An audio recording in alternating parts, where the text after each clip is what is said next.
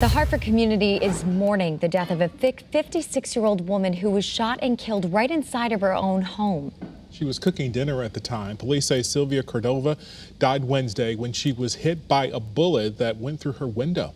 Channel 3 Eyewitness News reporter Aya Galil is live outside police headquarters. And Aya, this killing is reigniting calls for a federal assault weapons ban.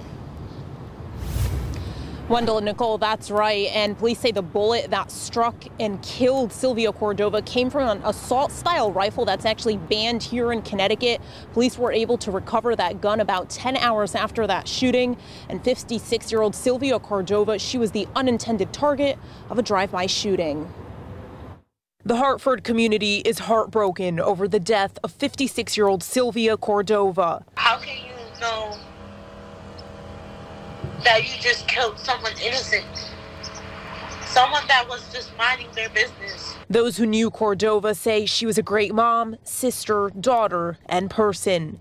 Candles and balloons have been placed outside of the Sisson Avenue home where she was shot and killed.